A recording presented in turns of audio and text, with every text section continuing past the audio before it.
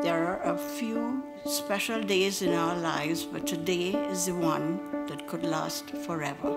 The debt burden of any kid going to med school is extensive. It just takes a lot of money to get through med school. It takes a long time frequently for those debts to be paid off. And so we're going to change that a bit today, thanks to the Wood family.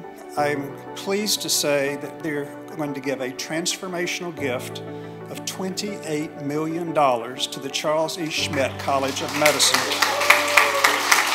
When I think about the tens of thousands of patients that I have treated so far in my career, and then I think about applying this to all our students that are going to benefit by this gift, millions of lives will be affected.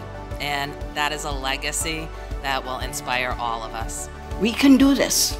Join us to cover all of the in-state tuition for every medical student. Maybe this idea will spread across the country and local communities will jump on board. The world has doctors without borders, and we want doctors without debt.